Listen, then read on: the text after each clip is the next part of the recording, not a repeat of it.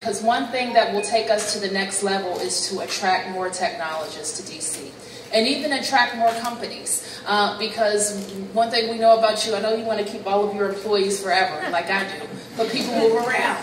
And where that's good, where there's opportunity and places to move up, we will continue to grow our tech scene.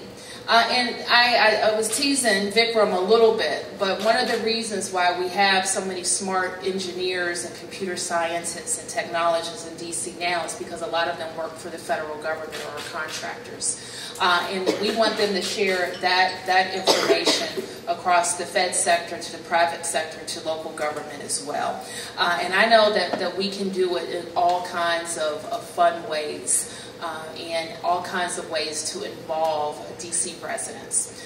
So there are a lot of problems when you're in local government. So we've been dealing with one. Mother Nature sent us a blizzard, and you may not even know the amount of I put in a war room a bunch of technologists to really come up with solutions about how to deal with basic government problems. So for people who have been doing things one way, there goes one. Andrew, give him a round of applause because he created it. So we have him in DevPad, and we were all trying to come up with the best, easiest ways to track our progress so that they could explain it to me and I could explain it to the people.